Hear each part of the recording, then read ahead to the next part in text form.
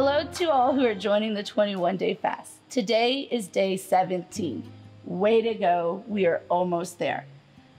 As I said before, I think we can all agree that this COVID has affected our world tremendously, and we're dealing with new things. In the workplaces, for so many, we have seen lots of changes. Changes in the policies, changes in the facilities, and changes in the payroll. In the book of Exodus, God asked the Israelites to leave Egypt and to go to a land that he had promised. They left it behind to follow after him. And as they journeyed on, they lacked for nothing.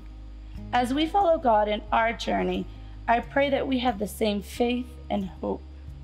Our jobs are important because they provide for our families and bring our daily needs.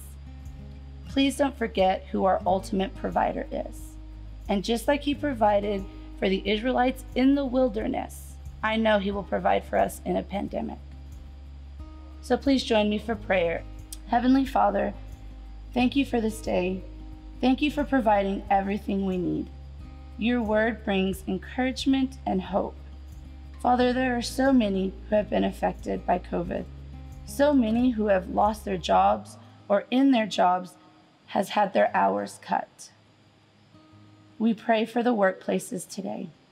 I pray for peace so they can focus on the tasks that they're required to do. I pray for love and compassion that it be displayed amongst the employees and the employers. Holy Spirit, help us to be a light that God has called us to be. Father, thank you for reminding us that you are our provider and that we can come to you for our needs. I love and I worship you. In Jesus' name we pray. Amen and amen. Thank you for praying today.